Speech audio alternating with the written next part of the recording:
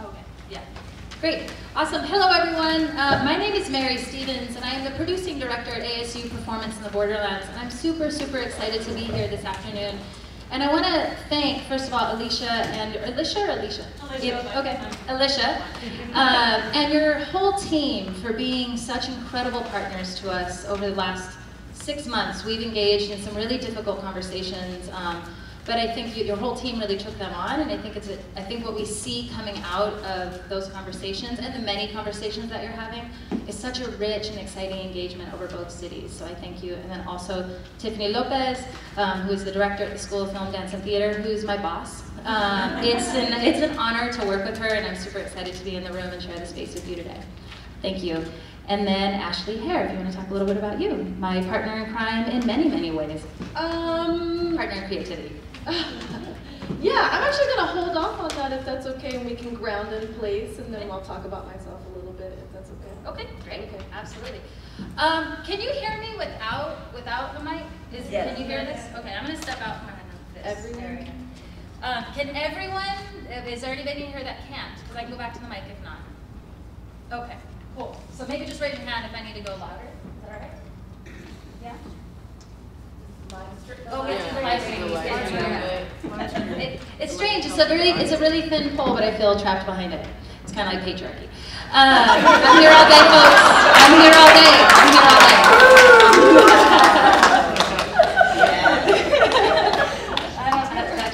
That just came right out of the cultural moment, actually. So I want to speak a little bit about place. How many folks, this is your first time to Arizona, you're visiting, essentially. Raise your hand up high. Keep it high, like you have deodorant on. Great. How many folks, you're familiar with some of the history, not even go down. How many folks, you're familiar with the history of Arizona in some way, the political history? You've heard us on the news. Maybe you've heard the United Nations talking about Arizona, which is not untrue. So, when Alicia and I had talked about what it really means to bring a conference to Arizona, the first thing we had a discussion about is place. And the importance of Arizona and the importance of this place, especially as we're talking about rerouting and also roots and roots about who's doing work here and who are the people here, as Patty has shared with us, doing incredible work and the thriving communities that are in Arizona. So I'd like to speak a little bit about place, and then Ashley will also speak about place from her perspective. I want to present you also in a political moment. We are 6 days away from what? The midterm elections. We have one of the tightest Senate races, if not the tightest Senate race in the United States, between Kirsten Sinema and McSally. I don't even know. Martha. I'm just on today. This is super significant for us. It marks 10 years. 10 years ago, this election, we began a hyper-aggressive campaign against migrants and immigrants in Arizona. 10 years ago. And we are still living in the terror of that moment. So this conference, in this political moment, is happening in real time at where people are literally fighting for their lives in Arizona. We are fighting for our lives. And so I want to read something that I was thinking about. What do people need to know if they're just coming here for the first time? For 32 years, we suffered under a sheriff named Sheriff Joe Arpaio. For 32 years, and for over 15 of those years, he would drive tanks down through Maricopa County, gathering up undocumented people and putting them into detention centers and into jails. Indiscriminately. Sometimes people had documents, sometimes they didn't. It doesn't really matter though. Nobody should be treated that way. For 15 years we lived in that until 2016 when organizers gathered together in a county-wide campaign and ousted Sheriff Joe Arpaio. In 2015 we had 1,500 undocumented minors come to the border seeking refuge. Not unlike the refugees coming from Honduras, El Salvador, and Guatemala coming through Mexico to our border as we speak right now. Many of those undocumented minors were put into cages and warehouses for months at a time. This is 2015. And then they were subsequently either fostered out, and we're still looking for those children, or they were deported back into Mexico, some into Guatemala. These are undocumented minors and refugees coming here in 2015.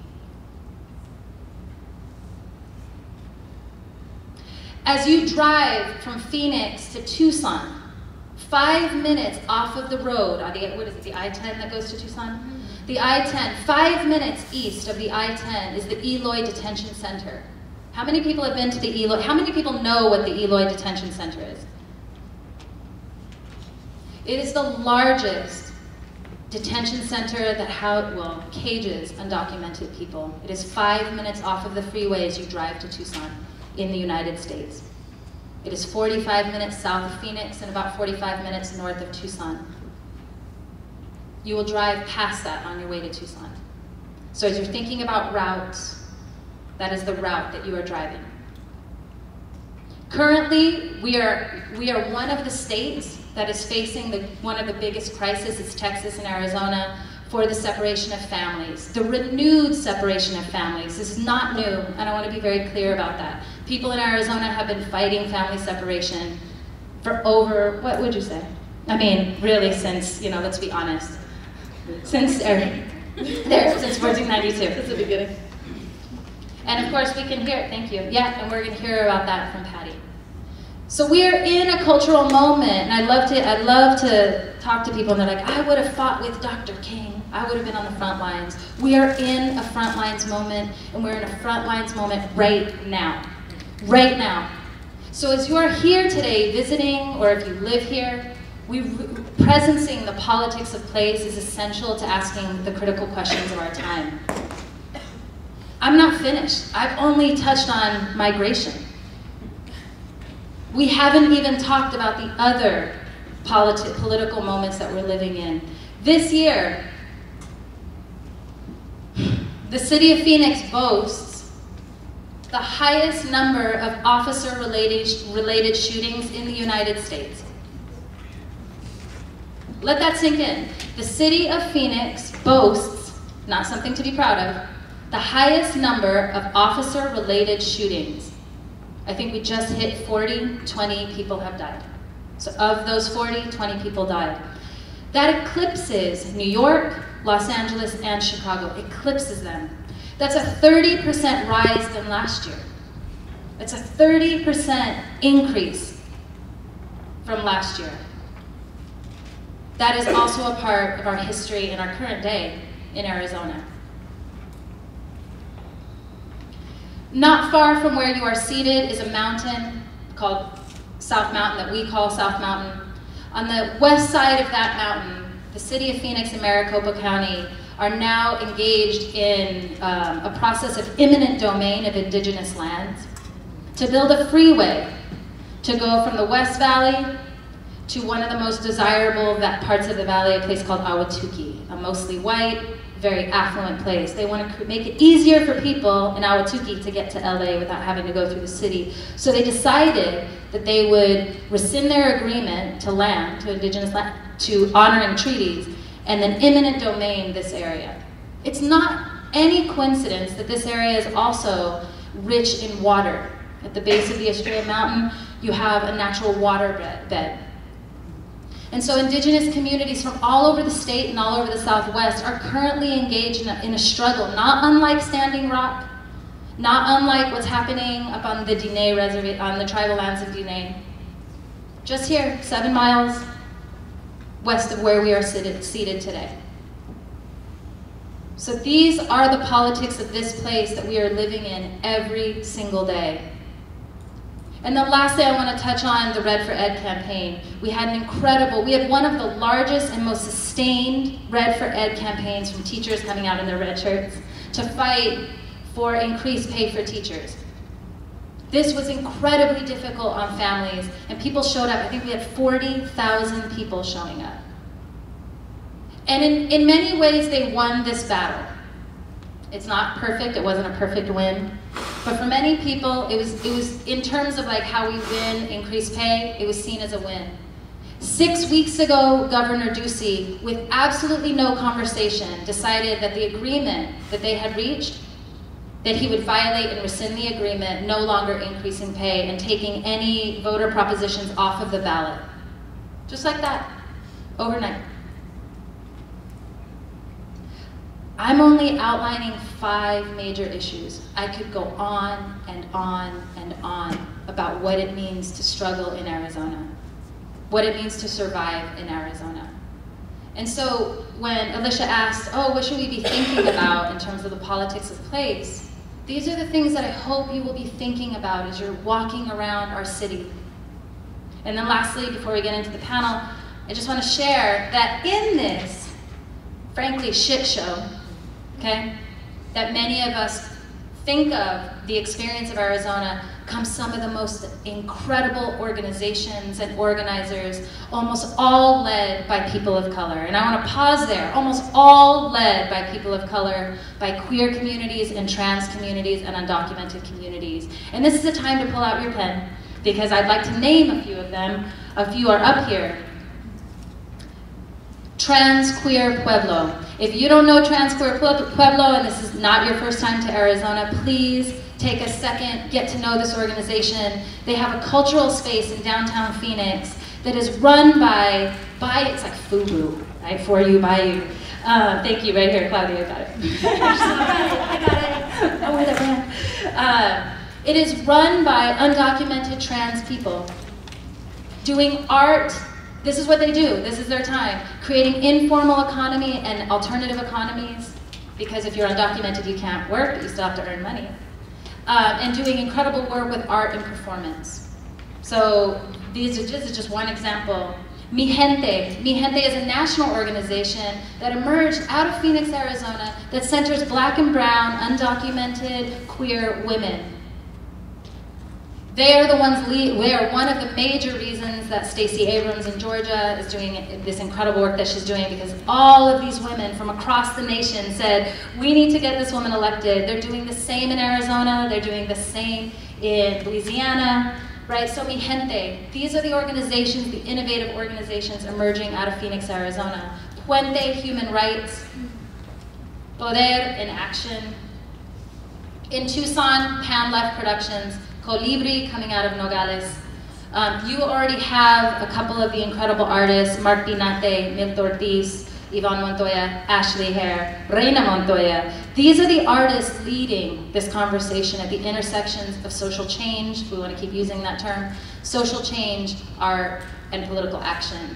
And so please, as you are thinking about your time in Arizona, I want to encourage you to do one thing. If you have any break time, please volunteer to get out the vote. I don't care who you vote for, I really do.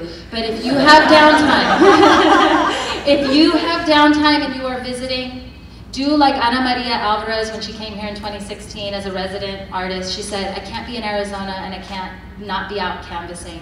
So if you have some break time in Tucson, you can do like text canvassing. We need it. We need it more now than ever. And I'm not pretending about that. If you're here for vacation, take an hour of your time, find some way to plug in and make those calls, knock on those doors. We absolutely need it. So thank you very much. That just gives you a sort of profile. I'm going to hand it to Ashley. Thanks, Mary.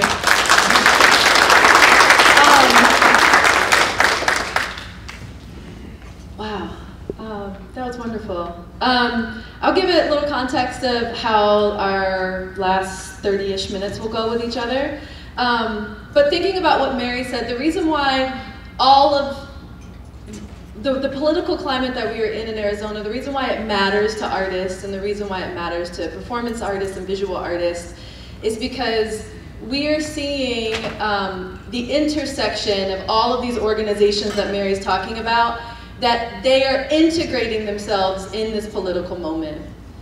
And so often, what we have seen in the arts is this sort of bubble of elite status that arts for art's sake lives in here.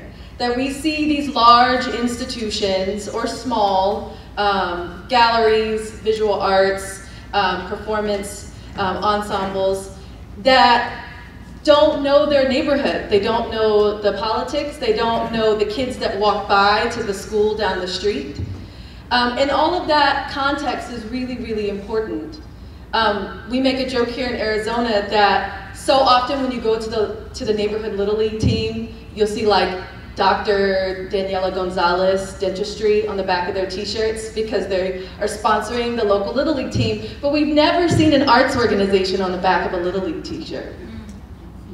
We've never, as an arts community, said, you know what, we need to be in the middle of what is happening politically, right? Yes, it can be arts for art's sake, but art and culture has always been at the center, right? When we think about cultural shifts.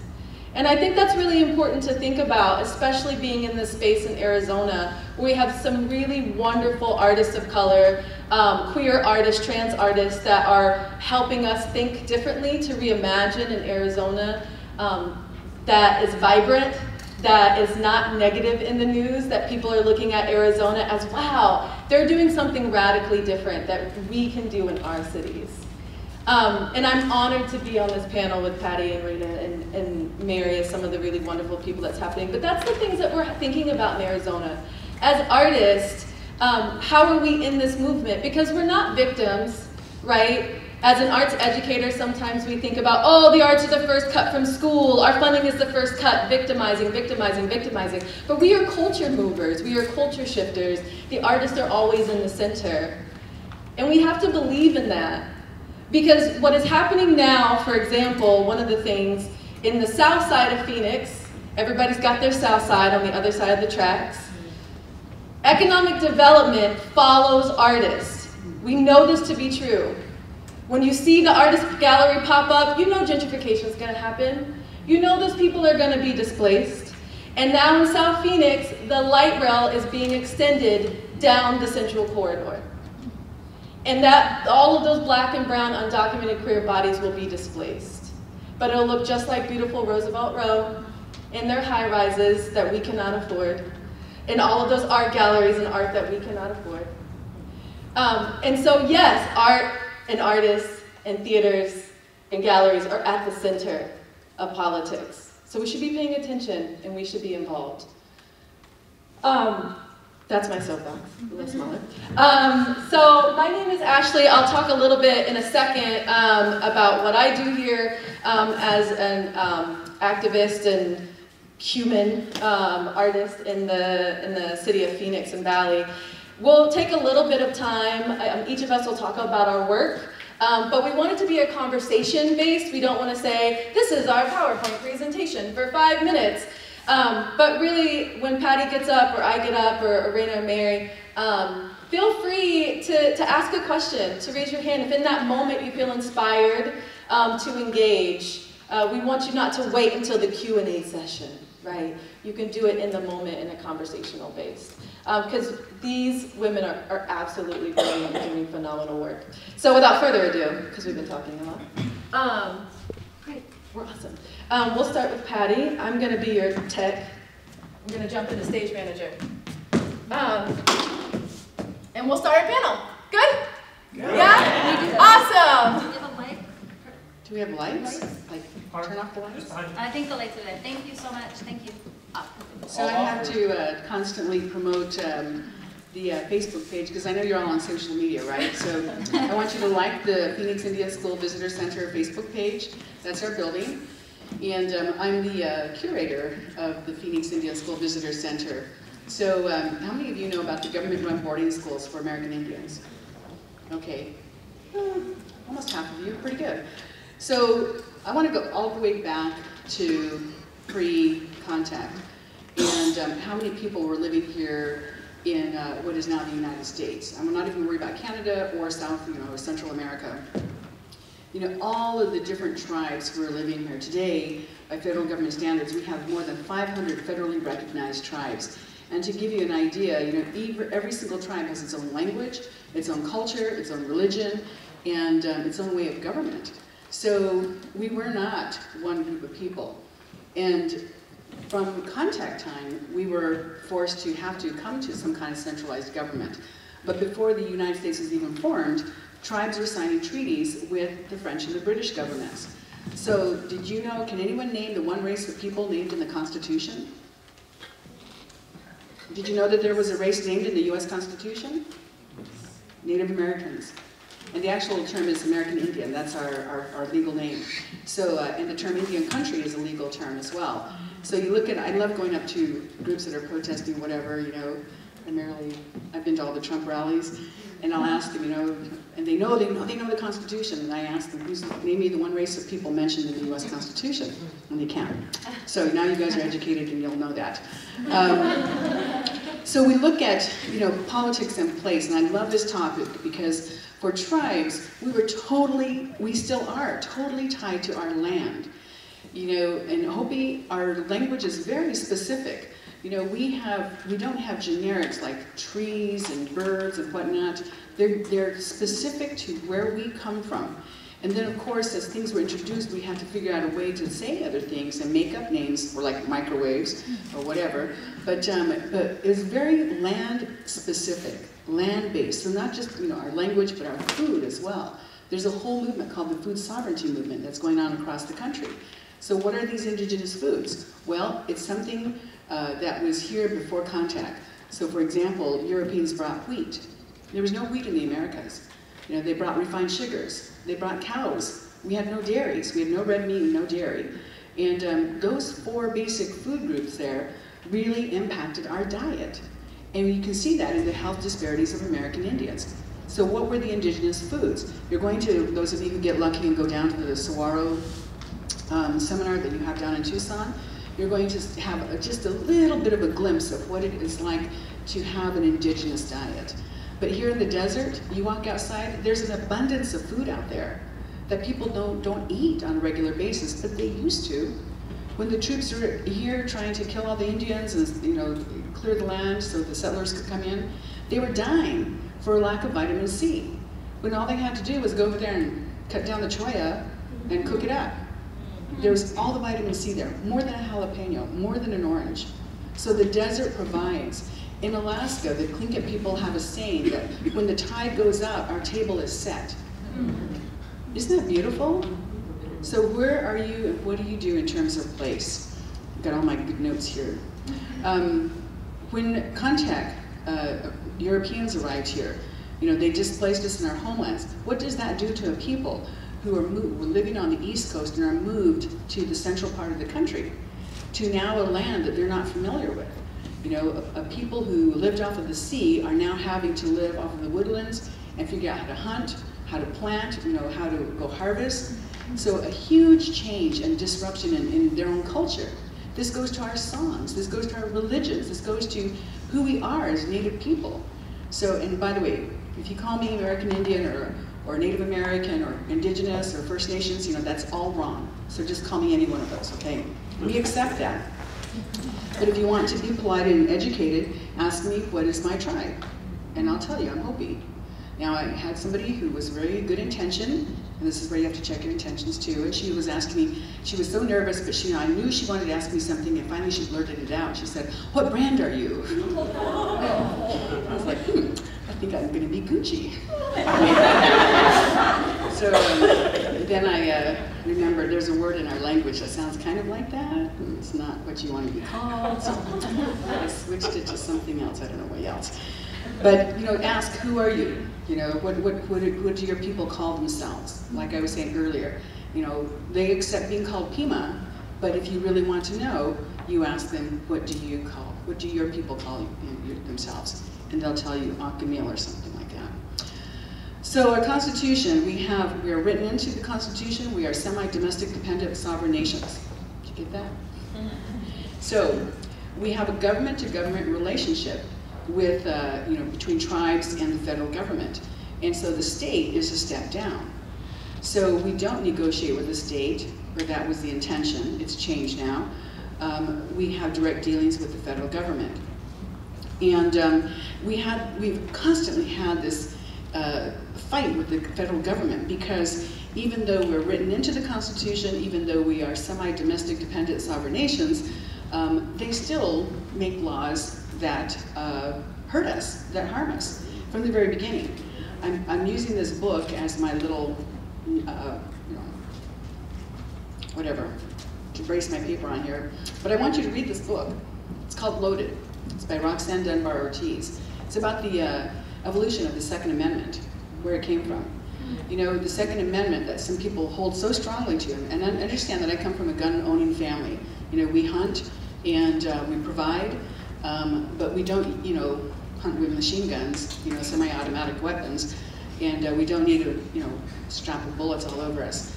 The Second Amendment was actually a change in the amendment in that it allowed individuals. Now, it's supposed to be forming posses to overturn the government if the government turns against us, right? That's the common myth out there. It was also intended to kill Indians. So settlers would have weapons to protect their homesteads. So when I talk about, you know, where are you anywhere in this country, you're on Indian land, and that land was stolen. And no amount of payment or no amount of whatever will ever fulfill that debt. Now we talk about treaties that we brought that have been written by the government, and every single treaty that's been broken. So we talk about educational treaties, we talk about housing treaties, you know, all of these different kinds of treaties. Every single one of them has been broken, okay? So am I giving you a picture of people who probably have a really big chip on their shoulder? You know, for good reason, but you know what? We're not like that. We continue to move on. You know, the federal government establishes boarding schools to take our kids away and to assimilate them. That was a good intention. Henry Pratt, the officer who came up with the idea of boarding schools, had previously spent his entire career killing Indians, all ages. You guys know where scalping came from? It didn't come from Indians, it came from the French. So, you know, kill an Indian, bring their remains, claim your bounty. It was easier just to cut off the scalp because our hair is very distinct. And you could tell a man's haircut from a woman's hairstyle to a child. So they got paid different prices. And this is not just Arizona, we're talking nationwide, okay? So I'm not talking anything specifically to Arizona. So you look at all of this history, and then the boarding school. So Henry Pratt said, okay, well, let's not kill them. Let's take the kids and we'll assimilate them. And we will teach the boys skills so that they can help build our towns and cities. And the girls can work in other people's homes to take care of their families. And so that was a good intention, right? He wasn't killing us anymore, right? So now take the kids away. So, here we go. For Indian people, humor has been our best resource for overcoming and enduring. You know, we have a great sense of humor. And when you have the idea or that stereotypical image of a stoic Indian, that's not an Indian. Because we sit and laugh about all kinds of stuff. And no matter how bad it is, no matter how horrible it can get, we find humor in the situation because humor sustains us, right? All right. So when we look at our history and we look at what we've gone through, we continue to stand here, we continue to have a good outlook on life because we also have our faith and what's going to happen next and how do we take care of ourselves. And I think that's a big part of the conversation. Our artists are also hugely important to us. And I think that for everyone here who's a poet, who's an artist of some sort, you know, we need you. We need you to tell the story. We need you to tell it from a perspective that you can understand from the Native people and to share that story because there's so much out there. And you just do a quick internet search, you don't find a lot from Native artists. You know, they're out there, we know them, we see them, but they're not making the hits on the internet and in communities at large. So, you know, it's up to you to seek them out. And it's up to you to go and work and collaborate. Big on collaborations, big on bringing parties together so that we can work together to help educate and also help enlighten people. Somebody mentioned water earlier today. Again, we're looking at that from a Native perspective. And I think the environmentalists have come up with the term ecological water. Have you guys heard about that? Ecological water. So that means that you recognize that water has its own life. Water has the right to go where it wants to go. So what's up with all the dams? Not only does water have the right to go, but the water has the right to create communities, marshlands, so animals can go there and drink, so plants can thrive. Water has the right. And you know what? Even in conservative Texas, they have an ecological water law on the books. But Arizona and New Mexico do not have ecological water rights. And when you think about that, it's like, wow. And water will go where it wants to go. You know, those dams are big, but maybe they'll break. What else do I want to tell you about? So this idea of having a benevolent government. You know, the US, we're so good, right? We run to the aid of everybody, right? That's so crazy. This is the part where I'm saying that we like to misremember things. So I'm going to go way back in history. What happened last week was horrible. This past weekend, the synagogue. What happened with the Baptist church a year ago. Horrible. Guess what? American government and people did that to our own people long, long time ago. You know, they went into our sacred spots for, I'm not talking specifically Hopi now, Pueblos, our kivas, basically like a basement, an underground chamber. And at that time, the only way to get in there was through a step ladder. And they went there and they pulled out the step ladders and they threw firebombs in there and killed everybody in the middle of a ceremony. And that was standard operating procedure. And that's the kind of government we're based on. You know, we talked about earlier those caravans of the kids that you mentioned, right? Coming up here and being separated. That was a couple of years ago. We're dealing with it again right now. And people are saying, that's not what our government does. They don't separate families. And Native people are like, are you kidding me? That's exactly what our government does. So you can't misremember. You have to remember. You have to dig and look and have a critical outlook as to what our history is and where we are today. And that's your job as artists. You know, throw it out there, put it out there. A couple of artists I want to point out, Ricardo Cate. You know, he's a great cartoonist and he's from Santo Domingo. He's got this wonderful cartoon of these immigrant ships, right, coming up on the shores. And the little Indians are like, right this way to your holding cell, right this way. Another cartoonist, I forgot his name, he, this cowboy kind of person is asking this Indian kind of person saying, what do you mean you don't celebrate Independence Day? And the little Indian says, well, you're still here, not independent. So humor is really good. I think it's really interesting that we're here on Halloween, because there's lots of cartoons out there talking about trick-or-treating. Yeah, so what are we going to do with that? And just this idea of understanding, you know, who we are today and where do we go in the future. And so as Native people, looking at the vote and then looking down the road a few more years at the census, you know, and as artists putting that word out there to be counting all of those people, because, you know, that impacts our communities as well. Did you have a question? Yeah, you made a comment about like trick-or-treating and what are we going to do about that. What do you mean by that? So voting impacts who's going to make those decisions, right? Okay, that's where that power starts. Really understanding that from your school board, your community college level, and onward. So these treaties that were signed and not fulfilled. Okay, one really great example right now is the Affordable Care Act. So especially for Indian people, we should be voting for people who don't want to repeal that. Or if they're repealing it, then they have to have something in there that covers the Indian Health Care Improvement Act.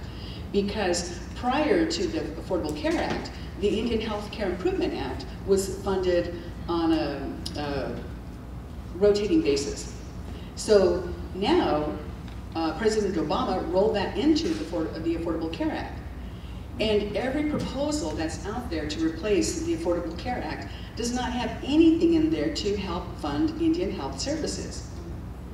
And that's a real big issue, because I would say probably 80% of our people rely on the Indian health services for health care, medical, dental, eye care. So trick-or-treat is just a little play on words.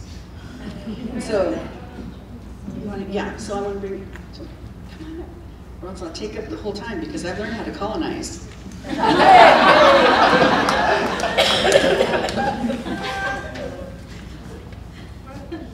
Thank you, Patty.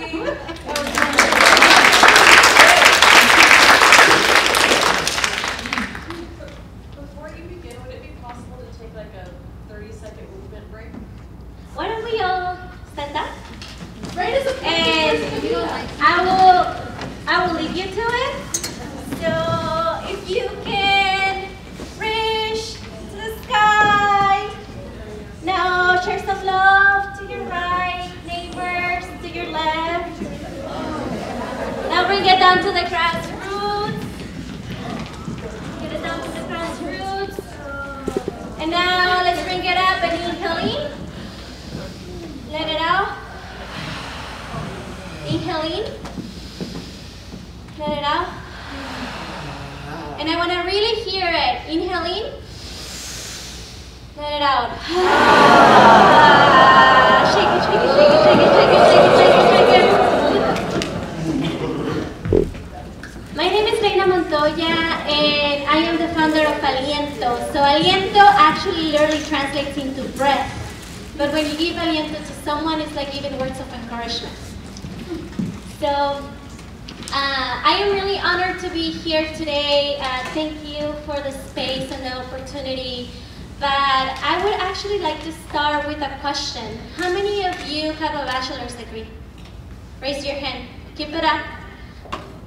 Only keep your hand up. Make sure that you're listening to this. Only keep your hand up if you were able to go to college due to FAFSA, any Pell Grants, or any type of scholarship that was funded by the government or the state. Now, only keep your hand up if you would have been able to pay out of pocket without that assistance. Keep it up. Look around you, really high. What happened? Talk to me. You can put it down now. What happened? What happened with the hands? Very few people could afford it, right? So I was talking about place. I was born 15 minutes walking distance from the US-Mexico border in Tijuana. And I was like, Mom, you could have walked and I wouldn't be here today. But that's another story. So was born in as you can imagine, I was born in Tijuana in the Mexican side. And little did I know that at the age of 10, one day out of the sudden, in the 5th grade classroom, my mom would come, ask for my documents, and that was the last day that I got to see my friends and my family and my teachers. We moved to Nogales, another border city, 3 hours south from here. And I was very confused and I was really angry at my parents because I didn't know, they didn't give me an explanation, we just left. Little did I know that I would come and migrate at the age of 13 to Mesa, Arizona, where the president at that time of the state legislature, Russell Pierce, also the mastermind behind SB 1070, Show Me Your Papers law, that was the neighborhood where I would be raised. So talking about place and talking about context, that was my beginning here in the US. And I remember so vividly not really understanding what was going on, had a very peaceful migration, came with a visa, so didn't really understand what it meant to be undocumented. I just knew that there was something off. Until I had to go to college, so full circle, right? College, applications, high school, if you work hard, you can achieve everything you want. So our teachers taught us. Little did I know, but because I didn't have a social security number, that wouldn't be enough. That it didn't matter how hard I worked, how hard my parents worked, all of that didn't matter because I couldn't afford to go to school. So 2010, fast forward, got very lucky, was able to get a private scholarship. So not really lucky, I actually worked my butt for it. So got a private scholarship, and I was one of the 1% of undocumented students that graduate from a bachelor's degree of higher. 1%. So even though that you might look at me and you might hear my accent, you might see how I present myself, I am standing with a lot of privilege, and a lot of the people that I call friends and family that are not here today, we're not able to have the same opportunities that I have. So SB 1070, 2010, first time that I got politicized and really started talking about what do I do with all of this? What do I do when my friends come and tell me, hey Reina, how do you go to college if you're undocumented? Hey Reina, what do we do if we're scared about Sheriff Payo? What are we gonna do to just survive? So at that moment, I was at ASU. I was 19 years old, and we were marching for the DREAM Act. How many of you have heard about the DREAM Act? So DREAM Act, piece of legislation that would have created a pathway for citizenship, talking about 2010. And it failed. It failed because 5 Democrats decided to vote no on the Senate, and 1 Republican, Senator McCain, filibustered the DREAM Act. So the irony of that, we had a Democratic president, President Obama. We had a House who was ruled by the Democrats, and we had a Senate that was ruled by the Democrats. So also breaking down the narrative, only if we vote blue, we're gonna see justice. Moving forward, remember also Pierce, where I landed in Mesa, Arizona? So young people just like me decided that enough was enough, so we hustled. We didn't know what we were doing, but we were able to get him out of office for the very first time in history. A Senate president, people undocumented who were not able to vote, who have been disfranchised for many, many years, were able to go door to door in our neighborhoods and said, this is where we're living and you can be part of the change. Moving forward, President Obama, remember, he said, I will deliver immigration reform in the first 100 days of my office. So we didn't get that. And a lot of people see, there's a lot of contradictions, and I think this is really important about talking about space and place and politics, because President Barack Obama is still the president that has deported the most people in the US history. And I'm talking about deportations. There were close to 3 million people. And during those deportations, we're not talking about an arbitrary number, we're talking about people in our communities, regardless if we know that they exist or not. So within that, we were like, you can court us and say that you love us and then deport us. So young people again started to raise their voices and said, hey, you are deporting people, you are deporting dreamers who you said that you support. So through all of that, we were able to get DACA, which it's not citizenship, but it's a work permit that would prevent us from getting deported. It's pretty much like your case in the US, and you now are able to like travel within US freely, but you still have a lot of impediments, as in you're not able to get specific licenses to work, and you're still not able to get in-state tuition in some cases, and a lot of obstacles. But we can move forward. So May 2012, midterm elections. That's when I graduated, and I graduated from Arizona State University with a bachelor's degree in political science, another bachelor's degree in transporter studies, and I minor in dance. And it will make sense, I promise. It made sense in my head, but I like to put this picture because it's not about me graduating, but it's about me looking down, even though that I was receiving this really shiny award, because at the end of the day, it was the fact that I was gonna walk out of that stage, that it didn't matter how shiny awards you gave me, that my people still didn't have the access to go to school, that people were in tears and traumatized by knowing that Sheriff Arpaio could deport them, by the fact that so many broken promises had been made. And at that moment, I'm looking down and I'm smiling. And yes, humor is what you need to do in order to survive sometimes. But it was a very bittersweet moment for me, because I was like, it didn't matter that I hustled and I got 21 credits. It doesn't matter how hard I work, how hard I do in order to prove people my worth, because it doesn't matter. The place will never recognize those people who was not intended to recognize. So at that moment, I remember feeling really angry, frustrated, but I was looking down, and then after that picture, I remember like seeing through the bleachers, and I see my mom and my dad. And they were my biggest cheerleaders in life. And they had the biggest smiles in their faces. And at that moment, I knew that regardless about what politics, policies, and people would tell me and tear me apart, I had to stood people that saw me as a human being. And that no matter what happened, I made them proud. So I did my job. So moving forward, DACA, we were able to push President Obama to pass the For Action for Childhood Arrivals. It only benefited close to 800,000 undocumented immigrants that came here as minors before the age of 16, had no criminal background, and it's a lot of like a lot of like legal jargon that you have to prove your existence when they've been telling you you're undocumented, don't show up. Now you have to show proof that you've been living in the US. So the irony in that. So within that, I was able to benefit from that program. And a year later, my dad got detained. My dad got detained. The person who believed in me, the person who was always there for me, the person that I would later find out that the reason why we migrated from Mexico was because he had been kidnapped. And he had no other choice but to seek for the security of his family, was put in deportation proceedings under Obama. And at that moment, I knew how to organize, I knew how to create petitions, but I didn't really know how to process what it meant not to have my dad at home for birthdays, for Christmas, for any times that really mattered to me. So luckily we were able to fight his case, and after 9 months of being separated, he was let go. He still has a pending deportation case. We don't know what's gonna be the outcome of that, but he gets to fight here in his community, here at home, here in Arizona.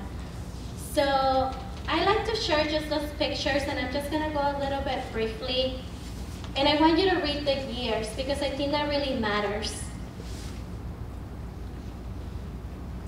Keep going.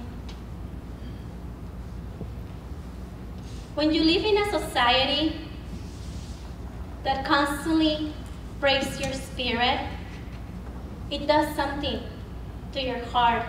It does something to your human spirit if you're constantly being called illegal, alien, undocumented, you don't belong, get out of here, you're invading,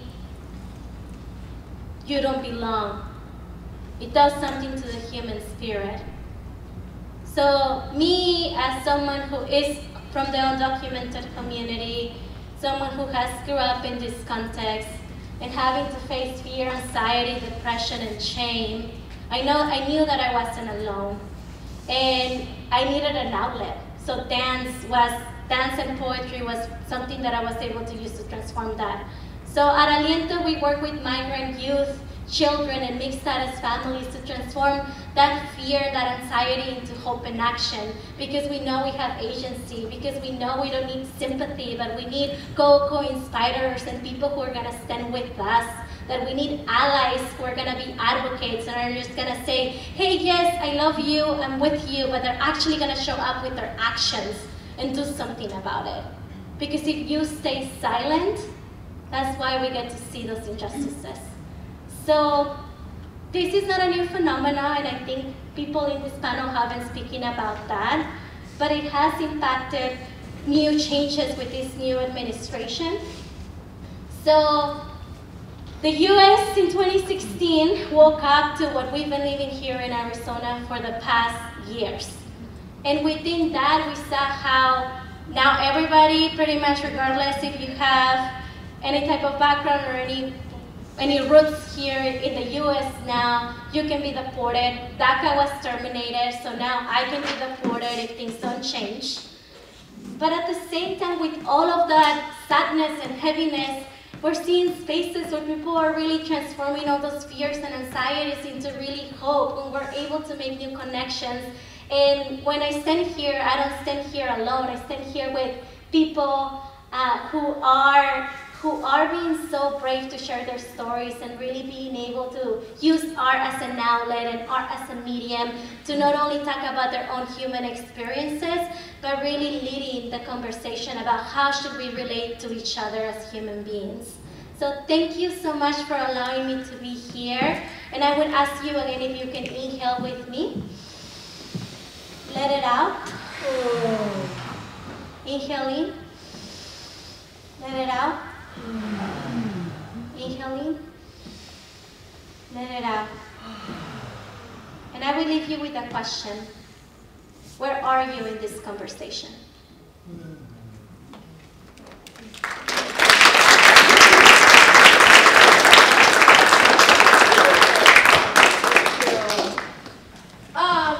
Wonderful conversations, but we are out of time, unfortunately. So I'm going to say thank you to everyone. Oh, do we? You're not at time. Oh, keep I thought going. it's 5:15. No, you guys keep going. Oh my God, this is amazing. Yeah. Okay, great. Now they're done. The party started. Ladies and gentlemen, party started. Don't mind me. Can we have musical transition? Musical transition. Great. So we have until 5:30ish. Yeah. Wonderful. That's even better. So we have heard from two amazing women about some things that are happening in Arizona. Mary gave a wonderful opening about what is happening politically on the ground as you are entering into this space, and then those of you who might be journeying past the Phoenix area, the Tucson, etc. So we just want to open it up. If you have a particular question that will really help you either ground yourself in Arizona while you're here, something that you've been pondering in your work as an artist or a culture bearer or a culture pusher, as some of our folks say in Arizona, we would be more than happy to hear those and answer those questions at this point. It's also okay to pause for a second. Right? Especially, I'm an introvert, shockingly enough. I think a lot of theater people are. So it's okay for us to be in silence too. As you're pondering, you just took in a lot of information. Question about who we can contact, or if anybody knows what we can do to get in on the canvassing and the texting. Yes, so See me after. I actually can't. I don't think politically, because I'm here on behalf of ASU. I can give you that, but we can talk afterward. Yep.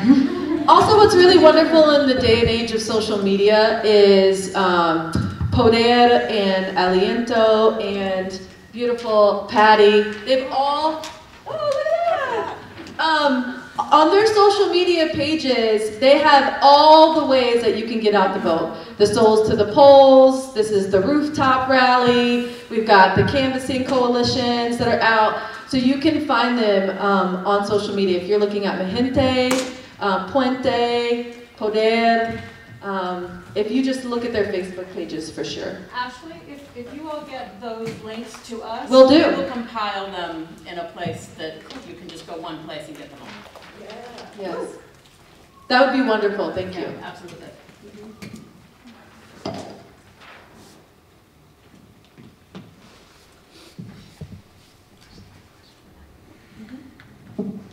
Are there any questions? And then I have a question for the participant audience.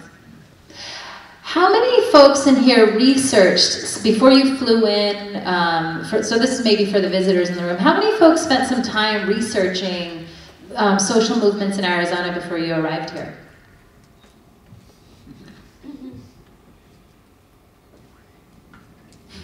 Alicia. Me. So I think that's telling. I think that's telling that when we enter a space, we don't always immediately assume that we need to do that research. And yet every place, we're going to Baltimore next week for a training, and we've spent the last 5 months researching different social movements. And we go right to, we're always interested in people on the front line, so we're always like Googling it, hashtag Google it, Googling, you know, youth organizations of color, Baltimore, women of color movements, Baltimore. I think that's a really good idea because it comes back to economic power. And so when you have a group coming into a city for some kind of gathering, you're bringing money to that community. And my whole career has been as a journalist. And so we went to, we had a coalition of journalist groups, we were called Unity Journalists of Color. And we refused to go to Boston, Massachusetts. They were one of the towns trying to get our business. And we were bringing in upwards of 8,000 journalists in you know, print and back then radio, television, you know, they're all converged now. But Boston had on its books that, and its law, that Native Americans were not allowed in the city. You had one Native American man had to be escorted by 2 longshoremen, and then they were not allowed to stay in the city after dark. Wow. Now this was still on their books, even though they had revised the Constitution. They never took that off. And there's all kinds of blue laws. If you're just interested in what place you go, look up the blue laws, and you'll be surprised at what's, I mean, there's tons of states that don't allow cohabitating unless you're married. So that's just kind of for, maybe that's a trivia. But we told Boston that we wouldn't even consider them, and because I said, well, I can't bring my membership there because we'll all be arrested at sunset. So we use that as a political entity, and they changed their law within a week. Within a week. And so you have that power. And voting blocks, hugely important. The native vote, there's a huge effort right now, Native Vote 18, also hashtag she votes, or she represents, because there are a number of Native American women who are running for office nationwide. And even our former governor, we haven't had a Democratic governor for a long time, but Janet Napolitano got in by the native vote in Arizona. And so she says that. Right now in North Dakota, there's a huge fight going on in North Dakota. Do you guys know what North Dakota's doing? Yeah. Okay. You guys are aware? Okay, good. Because the voter disenfranchisement there is crazy. What's happening up there should not happen. So, you know, yeah, research your voter laws, research your blue laws, research, and use your political clout. And make your art.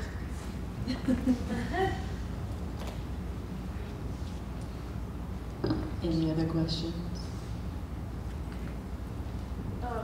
So I'm from California, and we're from California. When we leave, what can we do to still support you here in this place? Probably not an easy answer. But. Yeah, so I think that knowledge is power, and sometimes we undermine that. I think ignorance is not only a bliss, but it's a convenience. So there's many ways that you can go with your local community. I would encourage you, if you're not active with your local community, the struggle is there. There's 11 million undocumented people here right now in the US. California has a huge undocumented population, but also if you're just kind of more in the entry point, as in like, hey, I don't even know where to start and I feel like I want to learn more, we have a podcast. So Aliento has a podcast, make sure you check us out, and we talk about art, politics, and leadership. So it is, I have a co-host who's also documented, he has DACA, I have DACA, and we bring in people who have been impacted either by detention, deportation, and really coming from like a historical lens as well, so then people can really start thinking and start asking those questions that sometimes they're too embarrassed to ask, but then being able to really share that information with you all. So we are recently on Spotify as well, but we're also on Apple Play, and you can check us out at alientoac.org. And sometimes in other cities, it's little things that really are important when you want to continue to connect nationally with others. For example, I just had someone from California, Oakland area, Bay Area, reach out to do some performance piece and some poetry in Phoenix, and asked about some venues. And I only gave POC-owned venues. I only gave hairstyle. One person asked about hairstyles, and I was like, gotta go to this one because it's, you know, woman of color owned. Because these are the folks who on the ground, I hear on a daily that they're having really hard times getting those small business loans, fighting the gentrification in their neighborhoods, the ones who have been historically displaced and marginalized. And it goes a long way if you're thinking about who, even if you're from another town and people are asking what to do and where to go. Mary and I just came back from the Grant Makers in the Arts Conference, who had, if anyone knows, a big hiccup because they were going to be at the Marriott, and the Marriott was on strike. The Marriott went on strike 3 weeks before, and they were thinking about what we're going to do, what are we going to do, and vocally we said, well, you can't be in the Marriott. Like, you can't do it. What do you mean, what are you going to do? You can't do it. And you know, some people chose to stay at their hotel accommodations at Marriott, but the Grant Makers in the Arts, as an arts organization, chose to take their entire conference out of the Marriott 3 weeks before. And they chose to include pieces for all of us, spaces in the conference for us to go and support the strikers. to support the movers that were holding up the line. And so we were able to do that between sessions. They gave us breath to support that, which was really amazing. And they didn't have to, but they knew the importance of being in that moment. And actually it was really wonderful because then all of our sessions were in like this woman of color owned queer gallery space that I had a breakout session in that I never would have. I would have been in this like dim lit, horrible, ugly brown room in the Marriott that we all are in all the time. But I got to actually travel to different parts of the city and it was really, really cool. So I think it was beneficial all around. But it's things like that. If there's a conference happening and you know locally what's happening on the ground because you're researching, write to your conference presenters and be like, yo, can't have it there, not acceptable. Right? You have to now, you know, put your values on the table. Other questions? I want to share two pieces and then we'll wrap up here. Along with being in a very challenging environment like Arizona, California, and in many, many places face these same challenges, I'm super excited, and this is something I really do boast about, and I think Arizona can boast about, is that we have one of the highest number of women of color running for political office in our history of the state and across the country. So we have a number of local, municipal, state, and federal folks running, and it's mostly women of color that are pushing that forward. And so I encourage you as you're thinking about your next conference, the next work that you're going to do, but also in your own spaces. Think about the leaders that are most invisible. We tend to make visible the same people. Even these conferences make visible the same practitioners, which is not to undermine the important role that many, many practitioners play, but it continues to invisibilize people, newer practitioners that are doing incredible work. And so think about women of color and who are leading this movement. Think about queer folks, think about undocumented folks, and do that research. All you have to do is Google, like literally just Google that. And you will find many, many people leading this. The alientos, the trans queer pueblos, they're very, very visible. They're just not always in the same discursive circles that we're working in. Which is a part of the way that power works, right? It keeps the same people, the same organizations, creating the same conversations. And so I see Mark over there from Borderlands right here. You're going to be lucky enough to, I think, talk with you tomorrow, right? Great. That's an organization you need to know about. So thank you all so much. We're here if you want to talk with us. Oh, Tiffany, right here. Great. Do you want it?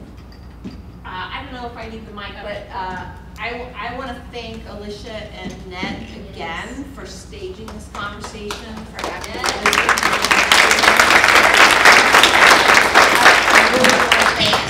because like that example of the commitment to looking at what's happening in the space and see, you know, space impacts feeling and how people are together. We know communities where there's murals, a vibrant mural culture, that actually communities are healthier. And we also know, like from the statistics, the information from Aliento, that art heals and trauma and violence take away our sense of voice, our sense of embodiment, and art gives that back. It makes us be present, but it also gives us a path to voice. So I just really want to extend that welcome. I want to thank everyone. I really want to thank you, Alicia and Net, for just the long-term commitment and to seeing the power of art. And I know that I feel very inspired about continuing to affirm it's our making of art that we can never lose sight that it matters.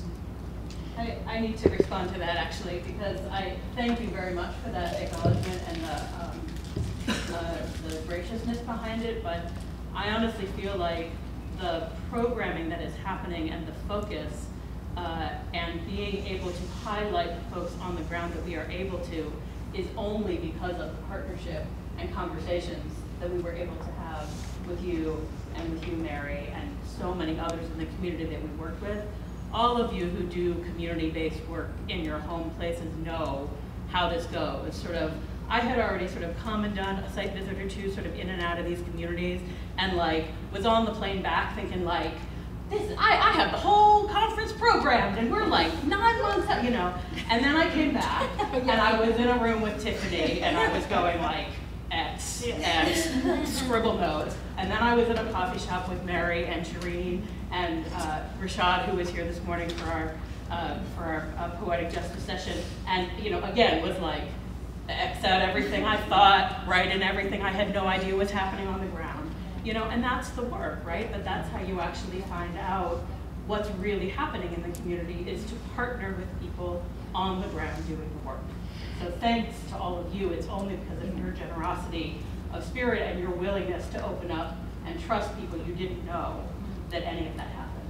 So thank you. Thank you. There's actually a question. Elizabeth, right? No, this isn't a question. This is just a comment and something to put in your heart's pocket. As artists, one of the things that happens through theater, through dance, through storytelling, through song, through poetry, is that it gives whoever receives it a way of momentarily stepping, not from your brain, but in your gut, into someone else's life, into someone else's sight, this kind of sight, and this kind of sight. And in these days, when there is so much money and so much effort being devoted to make us divided and to encourage us to fear one another, we are the fucking first line. So, as an experiment, while you are here, find some opportunity to tell someone who's here something you've never ever told anyone else before, and then ask them to do the same thing for you. Thank you. Closing out, I too want to reflect, working with you, I said this to you in the corner, has been a joy. And I think it captures something very important that we at Insight think about a lot, and that is believing people. Believing people. The first act of collaboration is believing people. When you sit and you hear Tiffany, you know, say something, you're like, oh, maybe I was wrong and I have to think about that again. And it has just been such a rewarding conversation. Then we had a lovely chat for an hour with your board and design team. And it's been something very, very special for all of us, and we're very grateful to have been here. With that, I think I'm going to transition over to you, because I think you're all closing us out. So thank you all so much. Raina, Patty, Ashley will all be here at the end, and we'll have more information about canvassing. Deepu goes out to Elizabeth White, the front line. Oh, thank you so much. So I am Claudia Alec. I am co-president of the board of the Network of Ensemble Theaters, and we just wanted to take these final moments together at this opening plenary to echo the great affirmation and kudos that have been shared in this room, because yes, to the human beings who organized us all for the amazing things we're about to embark on in the next week, yes, yes, yes. Just thank you for your thoughtful planning. Thank you for your amazing collaboration. Thank you for all of the generosity that has taken place in this community to help us to get here. Now, the three of us, we're only a few members of the board. We're a strong old board, so there's going to be board members all over this beautiful gathering we're having. But the three of us, our faces you're going to see a number of times, because what we're going to do is, since we're moving all over the place, doing all kinds of things, we're going to give you some framings and whatnot. I wanted to take a moment and simply read some of the thoughtful language that we've crafted about what we're doing here and why we're here. Does that feel all right to my colleagues? You'll note that I do this a lot. I'm always asking folks for consent. I love consent. Yay, consent. All right. So, Reroutes 2018 Net National Gathering and Symposium in Tempe and Tucson. We gather in the week before the midterm elections at a time marked by government-led political actions that run contrary to Net's values of equity, justice, and inclusion, and in opposition to our belief in the empowered agency of multiple voices. Net's mission, to propel ensemble theater practice to the forefront of culture and society, seems especially timely. At its best, ensemble practice demonstrates a microcosm of democracy in action. In this time when our best is called for, we must look carefully at where our practice is reaching its full potential and where it remains theoretical, leaving our values only partly realized.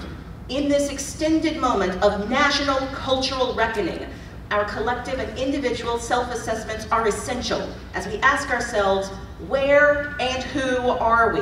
Where are we coming from? And where are we headed? And is that where we want to be going? And so this framing team will be reflecting on where we're at, where we plan on going, and we are just so deeply excited to be engaging in these incredibly important conversations and reflections with you all.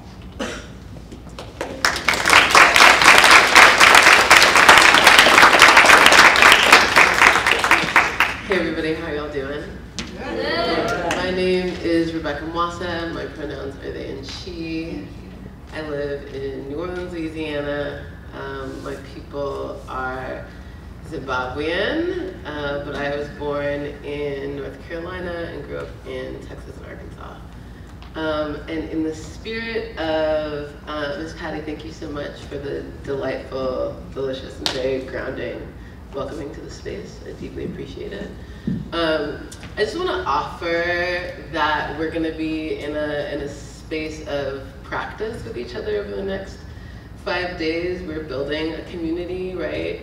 And so I just want to offer a set of noticings for y'all to be aware of that some other people may call community agreements, right? Or ways to be. Some of which have been modeled, others of which I'm gonna like tease out from what's happened already today to just remind us of how we wanna exist in the world that we're trying to build, yeah? So the first thing that I'm going to name is the acknowledgement that we had of where we are and what this place is and whose place this is. And not in an ownership way, but these are the lands that we came from. All of us have ancestral lands. All of us are actually indigenous to a place, but we're not all indigenous to this place. And so the necessity of not only naming, but acknowledging and honoring, and remembering that like people were forcibly erased and are still here is really important. So encouraging us to think about all of the ways that we can do that in the spaces that we inhabit now, right? Because we are in a settler colonialist state. Yeah, who your people are. Right? This question of who are you and where did you come from and how did you get here is something that was modeled for us super wonderfully and can be added to in every session that you're in over the next 5 days. Gender pronouns. Right, so when we talk about gender pronouns, we want to know how we want to refer to you in the third person. Some people aren't into gender pronouns. Other people are super into them. And the reason that we ask and or offer these is to provide spaciousness for what it is that you need. Yeah, and to not assume things about other people. Speak from personal experience. We just had like beautiful, beautiful, beautiful stories and sharings from all of the folks up here about who they are and what they do in the world. I'm gonna encourage all of y'all to do that and not talk about other people's work, experiences, or life because it ain't yours, right? And one of the things that we're learning to do better is not to colonize other people's stories and extract them for our own benefit, right? And we're in the practice of that, doing it multiculturally. Yeah. What else did I want to say? Yes, consent. Consent. Okay, look, I love consent as well, and it's very exciting to me to think about all of the ways throughout the day that I can engage in asking people permission for what it is I want to do. Can I hug you? Can I make a comment about your outfit or your hair? Oh my God, I would really love to tell you something about like your panel. Is that okay with you? Right, like what are the ways that we can practice engaging from a place of asking permission, which is not something we're often taught to do. Intent versus impact. So a note on that, friends. We are here. Most of us just met for the first time. People don't fuck shit up. It's cool. Also acknowledge when you're impacting people. Name it. Apologize if you need to. Have a conversation. 2 other things. Name your access needs. So this one is not actually challenging, but we try, like for folks who are able-bodied, or for folks who have never had an experience of being temporarily disabled in any sort of way, shape, or form, we forget how much the world is made for us, right? And so we think like, oh, I'm gonna ask like questions about who needs a specific thing as opposed to just doing the thing that would make it most accessible to everybody in the room, or as many people as possible. And with that comes this idea of disproportionate impact, right? So like we know that we are in a space and in a world and in a nation where we like have compounding impact on people who've experienced depression, right? And we're trying to counteract that through equity and justice. And so thinking about what are the ways that I can create the most access for the people I tend to think least of, and then also name my needs in that. Yeah, so we're gonna practice that. I don't think there's anything I'm forgetting, but those are some offerings. And as artists, we are really good at noticing, right? We're in a practice of noticing. So I'm gonna encourage all of you to be noticing the ways in which you interact around these agreements over the next 5 days. Thanks. Thank you. I am Leslie Tamarabuchi, also a member of the Net Board and co-president with Claudia. My family roots are in Hawaii. My ensemble people are with the Cornerstone Theater Company. And I'm one of these reserved persons who needs a conversational bridge to talk to people that I haven't yet met. And in that spirit, and in the spirit of helping each other to wayfind through the next couple days, I want to take a few moments to just recognize those of you who are generously presenting and leading sessions here in Tempe. And I know not all of our presenters are in the room right now, but if you are, when I read the name of your session, if you could stand, if you're able, or wave your hand so that we can regard you, see you, and you can see us, that would be great. And would it be okay if I gave a small acknowledgement to our pre-conference folks who've already left and done stuff? Yes. Yay. All right, so I just want to say thank you to all of the amazing leaders that were in the room between 10 and 1 o'clock today, leading poetic justice, activism, aesthetics, and co-creation for poets and storytellers. There were some wonderful resources that were shared in that room, and there was a promise made in the space to possibly post some of them online with the hashtag poetic justice, as well as the hashtags that are also related to the conference, which I'll talk about later more. Right, so tomorrow morning, we're starting with the morning plenary from DIY to DIT, artists building community, weaving networks, and sharing resources. And that comes in 3 parts. And the first part is Dance in the Desert, Latinx artists co-creating community across distance. So if you're presenting or leading, can you stand or give us a wave?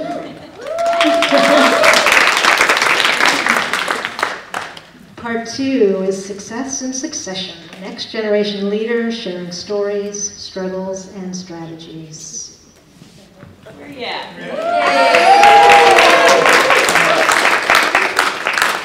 And part 3, Into Our Own Hands, a sneak peek at Net's new connector app.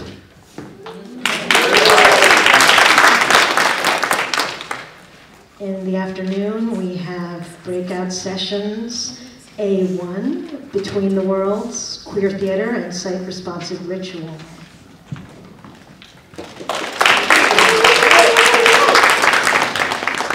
A2, Sound Painting, a tool for democratizing art. Do we have our session leaders here?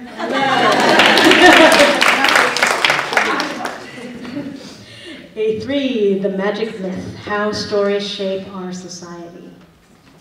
Any presenters or leaders here? We'll look forward to seeing them tomorrow. And we have A4, Progressive Performance Feast. That has a few courses. A first course, Yokomeshi, a meal eaten sideways. Anyone here? No, looking forward. A second course, Like a Mother Bear, Reproductive Justice in a Toxic World. Third course, Ready, Aim, Fire, and Other Survival Strategies for the 21st Century.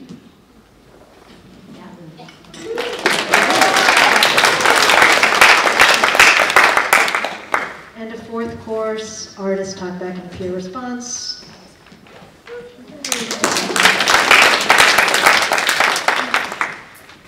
And then our breakout sessions B series, Reclaiming Dance for All Bodies.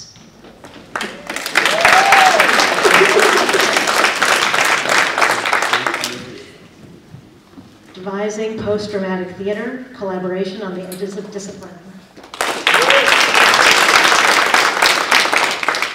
The Power of Performance, Creating Theater in Conflict Zones. And Vessels, an Experiment in Black Feminist Ritual Performance Process.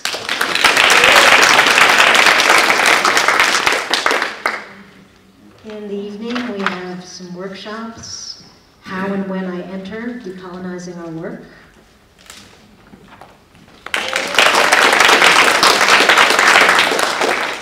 And Creative Exploration of Cultural Equity.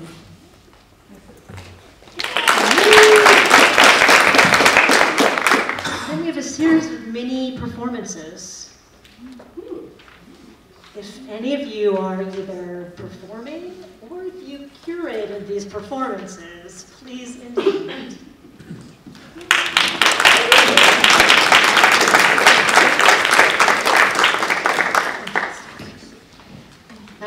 On Friday morning, we have our C series of breakout sessions, three-dimensional dramaturgy, balancing ensemble engagement with aesthetic excellence.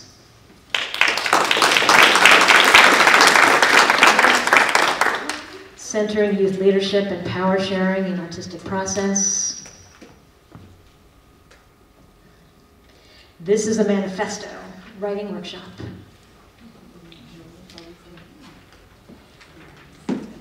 And then we'll enter into a morning plenary, a conversation with Liz Lerman and Michael Road. And that wraps our time here in Tempe together. So, then we'll get on a bus. Get on a bus. So remember who we saw standing up. If you have questions or thoughts or need for a conversational bridge to them between now and when you actually see them in their session, please invite you to cross that bridge. I'm already too excited and in deep knowledge that I will not be able to be simultaneously in rooms where things are happening at the same time. So just want to say first, thank you to Howl Around for helping. But we also know Howl Around can't be in every single room in every space. So we're going to ask y'all to do us the deep, awesome favor of sharing your experience online if you can. If you hear somebody drop some science in a room where you're like, you know what, I just learned something or I just got inspired, I'd like to make sure somebody who's not in this room, who couldn't afford to come to Arizona, who couldn't afford to take time off work to be here, but they actually still live in Arizona, you want to share that with them? Post it to all of your social medias, every single one. There's a lot of them. I'm not going to name all the social medias, but maybe the Instagram, take a photo, maybe the Twitter with the quote or whatnot, with the, I don't know, there's a Facebook group that Net has on the Facebook, so just go on all the social medias, hashtag Net Reroutes, NETREROUTES. Do the hashtagging, we want to hear from you. Be positive, be joyful, be connected. Remember, call yourselves out, call yourselves in, call yourselves up. This is about learning from each other and making our field and ourselves better. Yay us! Yay gallery! And now I'm going to pass the microphone, or at least the rest of the voice of what happens next, to our beautiful executive director, Alicia. Thank you. How lucky am I and how lucky are we that we get to work with these amazing board members? As they mentioned, they are not our only Net board members. Can the rest of you all on the Net board also identify yourselves current Net board members, however you'd like? By putting on your ears. There's some other folks not here yet.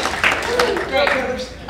We also have two of our additional staff here. Sharina's probably already over at the reception setting up for us. It's very challenging to get us all in the same place at the same time because somebody's always doing something. But I want to make sure you know and appreciate as much as I do all of the tremendous work that this team of folks, our very tiny team, has been doing to get us to this moment.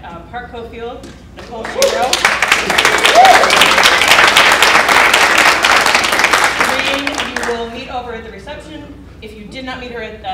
at the check-in desk. Also, Mark Van Goba will be with us tomorrow. A couple of quick things to get us out of here and into reception mode. Responding to a couple of things that came up in the panel that you all should know. This is the first time we've done this, and when we brought it up to the board, there was a resounding feeling that we should absolutely be doing it.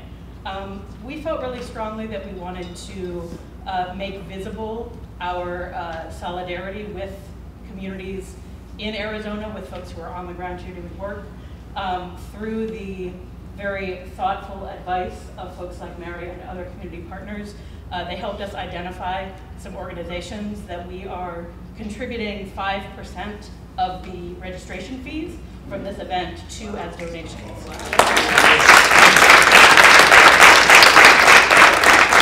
Those two organizations are Trans Queer Pueblo, that you heard Mary talk about, that is here, and the Colibri Center for Immigrant Rights, that is based down in Tucson and works at the border. In addition, we will have this, didn't make it into your programs, but we will also have with us on Saturday morning when we do a similar sort of, here's where we are now, conversation in Tucson about Tucson and the border regions. We'll have folks from Colibri and also from the Florence Immigrant and Refugee Project with us to talk about the work they're doing and what's happening at the border and what's happening with migrants. So I'm really excited to be able to share with you that expertise that they're going to bring into the room. Okay, announcements. There's a reception. Woohoo! It starts at 6:30. It's at the Graduate Hotel that some of you may be staying at. It's on the rooftop. You'll have a great view. It's about a mile from here. There are directions in your packets and your programs of different ways to get there, maps of where things are. Use those resources. Also, this is your only evening that we have not programmed you until really late at night. The reception ends at 8, and then you're on your own for dinner or sleeping or whatever you want to be doing. But I say that to sort of, I know it's your first night here. I know there's a lot of excitement about reconnecting, meeting new people, all of that. And it's also your first day of a 5-day journey where you will be out late at nights and up early in the morning all the rest of the days. So use your own judgment. Tomorrow morning, we start at 10 a.m. on the ASU campus. There, again, is information in here in your packets about where we'll be, how to get there, all of those things. But just be aware, you aren't coming here for the first thing in the morning. We'll be over there, and then after lunch, we'll move over here. Okay? 9 or 10. Oh, I'm sorry, 9. 9. Sorry, 10 is Tucson. I got excited. 9. Ignore me. Okay, Diana, this is my last announcement. There are a couple of pre-arranged dinner outings here for tomorrow night and lunch outings in Tucson for Saturday afternoon. For those of you who might like to have a sort of pre-arranged group to go somewhere with, we've also organized this time around those around some co-hosts from the board and also around some specific discussion topics. So those sign-up sheets for this part of the journey here in Tempe are going to be on your check-in table. So look tomorrow morning if you didn't look here. Shereen might have them at the reception too. Check in with her. So sign up for those if you're interested. Otherwise, you can make your own dinner plans, but those are some opportunities. I think that's what I've got. Any questions? All right. Thank you all.